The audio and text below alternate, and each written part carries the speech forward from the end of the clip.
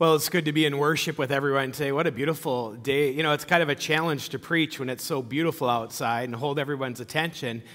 And then to top things off, your DCE brings a pillow to your sermon. So, you know, if I look over this way, don't be using that, all right? But if anybody wants to borrow it, I'm sure she could set you up with a deal. You guys ever received a gift? Maybe you've had this experience where you receive a gift and it seems like the gift is a lot more work than it's worth. And you find yourself sarcastically saying something like, boy, this is the gift that just keeps on giving, but it really keeps on taking. Let me give you a couple examples, okay? So imagine somebody out of love gives you a $50 gift certificate to a nice restaurant. And you're like, wow, this is really cool. This is really nice of them to think of us. But upon examining the certificate, you realize it wasn't the restaurant that is in town that you thought it was. No, instead, it's a restaurant that you have to drive 138 miles to be able to have dinner. But you know, you have a gift certificate, so you're willing to take the little extra 4-hour or 2-hour, whatever it is, to get there and back. And as you get there, you realize as you're setting up the reservation that they're only open during the day, not during evenings. And so it will have to be a lunch instead of an evening. So you're going to have to take a personal day off of work, right? But that's okay because you have your $50 gift certificate. You need to do that. And then when you get to the restaurant, you see that there's a sign saying that you need to wear a shirt and tie to get into this place. You don't have a shirt and tie on, but you can conveniently buy one for $75 in their gift shop. And so you put out the money for that, and you finally sit down to have your lunch, and the waiter says, just so you know, there's a $150 minimum to all lunches. You would say, boy, this is the gift that just keeps on giving, isn't it? Or, for example, if you're like a young couple and some friends say, you know, we'd love to take your 3 children for the weekend so you can have some time alone. You'd say, that's awesome, right? You'd jump for that, right? Problem is that these people who offer this say, yeah, all you got to do is, we live in New York, so just you and the kids fly out to LaGuardia and then transfer over to JFK and then take the public transportation into Queens and drop them off at our house on Friday and then come back to the UP and then on Sunday repeat the process again. And you would say, yeah, this is the gift that keeps on giving. Or what if your boss gave you an extra day off of work for some R&R, rest and relaxation? But everywhere you went in town to relax, your boss was there kind of watching you and saying, I don't know if I'd be doing that. I don't know if you're doing resting correctly. You know, you'd say, wow, I'm so glad I got this extra gift from my boss. Well, that last instance is a little bit like the story we see in Mark's gospel today. You see, in all these stories, it's like somebody's giving you a gift, but the gift becomes more demanding than it really is worth. And today in the Gospel of Mark, we are continuing our summer series, and we're looking at episode 2, which is Sabbath Shenanigans, right? As we see that God is giving the gift of the Sabbath to the people, but the Pharisees of the day are accusing the disciples of Jesus for not doing things correctly. And this gift that God gives of the Sabbath it's a beautiful gift. In fact, every gift God gives, God never gives a gift that is demanding and takes more than it gives, right? In fact, the Bible verbatim says God is the giver of every good and perfect gift. And so his gifts are cherry, they're pristine, they're perfect, right? If there's a problem with a gift, it's not from the giver, who is God. The problem comes when we who receive the gift maybe misuse or twist or misinterpret its intentional desires that God has for it. And you can see this in a lot of areas of our lives, can't you? Let me give you a few examples. The gift of sexual intimacy is a wonderful gift that God blessed husbands and wives with to express their love for one another. And when it's God's will to bring about the procreation and care of children, right? And yet it's that same gift misused and twisted by humanity that creates a $12 billion a year pornography industry. Or let's take the gift of food. It's a wonderful gift for fellowship with families and friends as we come around a table and enjoy each other's presence, but it's also the same gift that can create gluttony and eating disorders that need to be addressed and dealt with. Even the Bible talks about wine being a good gift. I mean, there's actually a story where they ran out once and Jesus made more, right? And yet from that same gift can come drunkenness and lascivious behavior and the like. And so it is with the Sabbath. God gives the good and perfect gift of the day of rest. It is beautiful, it is holy, but those who put themselves in charge of taking care of the Sabbath made it twisted, and they misinterpreted in the very presence of Jesus that day. But we can go back to the very beginning of the story of the creation of the heavens and the earth, and we see that the Sabbath rest was part of God's original intention, even at the beginning. There in Genesis 2, it says that, thus the heavens and earth were completed in all their vast array, and then on the seventh day, God had finished the work that he had been doing. So on the seventh day, he rested from all his work. And then God blessed the seventh day. He made it holy because on it he rested from the work of creating that he had done. Look at those key words there. God rested. God blessed. God made it holy. It was a good and perfect gift.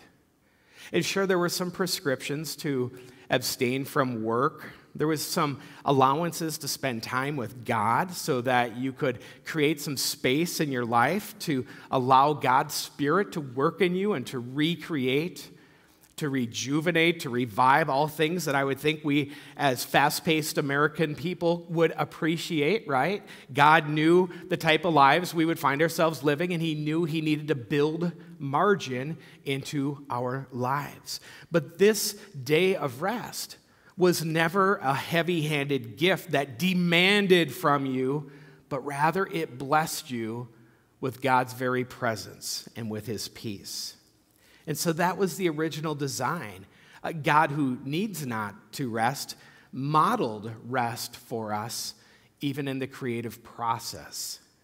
And then later in God's word, you can go to Exodus and you can see that it's a little more specific about how 6 days is what God gives us to work, but on the seventh day, they were not to work. And why is that? Well, that is so that the ox and the donkey may rest, the animals, and so that the servants who are working in your household can rest, and even the foreigner who might be living among you in the neighborhood, that they could be refreshed, that all people, see, this wasn't just for the Jewish people, but it was for all people.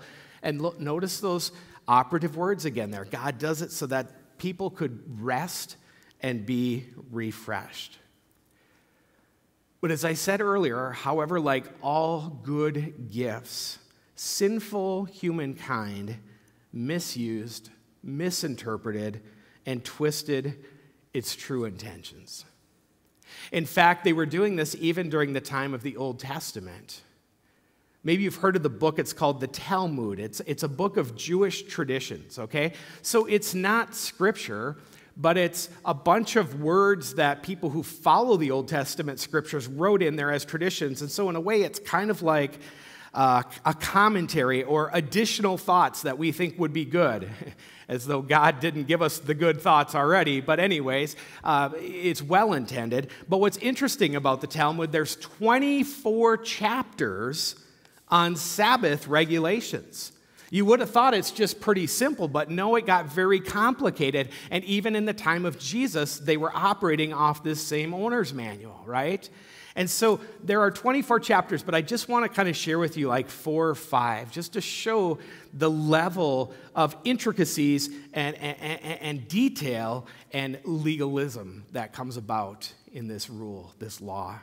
So on the Sabbath in the Talmud, they said you couldn't travel more than 3,000 steps from your house, because somehow they came up with, 2,900 was not traveling, but 3,000 was. So you had to always kind of plan out what you were doing on that day. You were not to carry anything weighing more than a dried fig. I don't know how much that weighs, but you weren't supposed to carry more than that. You couldn't carry a needle with you, lest you might be tempted to sew. I always stay away from that one because I'm always tempted to sew, so I never carry a needle. Plus, I can poke myself. So that's a good one. This one's a good one, too. You were not allowed to take a bath on the Sabbath because the water might splash and accidentally wash the floor. And then my personal favorite, don't shoot the messenger, The Talmud said that women could not look in the mirror on the Sabbath because they might pull out a gray hair and less be guilty of reaping on the Sabbath. And so these are real things that they had kind of extrapolated and made legalisms to what God had placed.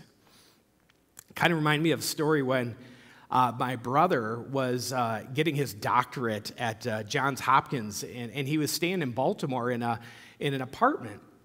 And on the same floor in the apartment there, he had some neighbors who were Hasidic Jews. Well, one Saturday, he had a knock on the door, and he went to answer the door, and they said, we think our pilot light went out in our oven. It smells like gas in our apartment. And my brother says, oh.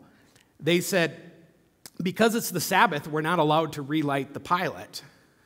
My brother said, oh, okay. And he said, so you need me to go over there and light it? He says, well, technically, we can't even ask you to go light it. But they were knocking on his door, letting him know what was going on. So it just kind of showed that the intention and the way things get carried out were not always in the same vein. And so you can imagine the Pharisees with their false indignation, right, coming along when they see Jesus and his disciples picking grain from the wheat field and taking some of the heads of grain. To them, that was a major violation. And by the Pharisees' interpretation, they were not just accusing them of, they weren't really accusing them of stealing, they were accusing them of actually working, right? So if you look at it, we're kind of doing an Old Testament survey today, but I'm going to have us all read this together as I grab a drink of water. Let's go on 3. 1, 2, 3. If you enter your neighbor's vineyard, you may eat all the grapes you want, but do not put any in your basket. If you enter your neighbor's grain field, you may pick kernels with your hands, but you must not put sickles with your standing grain. Oh, you guys are good at that. You could do the rest of my sermon here. That's awesome. So, but look at this. This is actually this is in the scriptures that you are allowed to actually pick grapes. You are allowed to actually go through your neighbor's grain field. You could pick with your hands. You just couldn't get the sick. You couldn't start up the combine, okay? Right? And those of you who grew up on a farm, right? If you had a farm and somebody was walking on your property line and there was maybe an apple hanging over the barbed wire fence, you wouldn't be upset with a neighbor taking an apple off the tree and eating it. I mean, I think as kids, we all did that, right? But if all of a sudden you're there shaking their tree with gunny sacks and they come back the next day and their whole tree is down, but you got lots of apples for your deer, right? No, that's not cool. That's stealing at that point. And so we see that this law was in place, but the disciples were guilty of working. And so Jesus goes to bat for them. And he defends them in 3 very succinct ways. He says, first of all, listen to this. He goes, in the Old Testament, don't you remember when David had to bend the rules? Don't you remember when David, during the time of Abiathar and Abimelech, they ate the bread of presence off the table that only the priests ate? Then he goes, secondly, don't you understand the true intention of the law, the true spirit of the law, as we heard in Mark's gospel today? The Sabbath was made for man, and man was not made for the Sabbath. The gift was never intended to demand more from us than it was to give us. And in fact, in Matthew's gospel, he goes a little further, and he says, how many of you hypocrites don't pull out your ox or your lamb or your sheep or something that falls into a well and say, well, it's the Sabbath, I can't. How many of you who get your 4-wheel drive stuck in the mud don't call the tow truck on the Sabbath, but you have to wait a day? No, he says, you guys are hypocrites, because whenever it comes to saving life, that trumps your interpretation of the Sabbath. And finally, Jesus points to his own authority. He says, I am the Lord of the Sabbath. And the Lord of the Sabbath trumps all things that you might think. In fact, he's the one who made the Sabbath rule, so you can't catch him on the rules. Do you remember when you used to try to catch your parents in a rule? Like, well, you said this is your parent goes, don't try to quote my rules back to me. They're my rules. I understand them. I made them. You can't miss it. This is Jesus. He's the Lord. He understands the rule, and he understands how it's to be applied, because he's the Lord of the Sabbath, and he's the Lord of all. And so these Pharisees try to expand the laws, right? But even if the law was constricted back to its original purpose, we still, as God's people, would not be able to keep it. We would not be able to observe it or follow it because we are stained with sin. And so what you need to take with you today is that our hope is not in following the Sabbath. Our hope is in following the Lord of the Sabbath, our Savior, Jesus Christ. You see, because he's the one who perfectly fulfilled all laws and regulations. He's the one who perfectly lived his life for you. Where we have misused his gifts in the past and in the present, Jesus did not. And all of that righteousness is accredited to you. All of that sits in your account. All of that is the reflection of what God sees when he sees you. He sees Jesus. And because of that, we have a wonderful gift of eternal life because of what our Savior did, taking on the curse of the law, nailing it to the cross. As it says there in Colossians, we realize that we are no longer defined by what the law says, but we are defined by what the gospel says of us, that God made you alive in Christ. He forgave all of your sins. And then Paul goes on to say, so therefore, don't let anybody judge you. Don't let them judge you by what you eat or drink. Don't let them judge you by regard to any religious festivals. Don't let them judge you to a new moon celebration or even a Sabbath day, right? These are shadows of the things that were to come, but the reality, however, is found in Christ. And that's what we take with us today, that our reality is in our Savior, Jesus Christ. Our object of worship is in our Savior, Jesus. He is our rest. He is the one that says, come to me, all you who are weary and burdened, and I, Jesus, will give you rest. And so take that rest and that peace today that we are here with our Savior, Jesus Christ, who is the Lord of the Sabbath, the Lord of heavens and earth, and the Lord of all things. Amen. Let's pray. Father God, we thank you that you rested on the seventh day as a model for the way our lives would be constructed. And Lord, as we look to you for our ultimate rest, we pray that you would help us to be recreated in you, Lord, as we turn our hearts and our attention to what you have done for us and how you are with us and how your Spirit is inside of us. Lord, bless us through this day of worship. Help us to be recreated, help us to be rejuvenated, and help us to be rested because we are in your presence. We pray this in Jesus' holy name. Amen.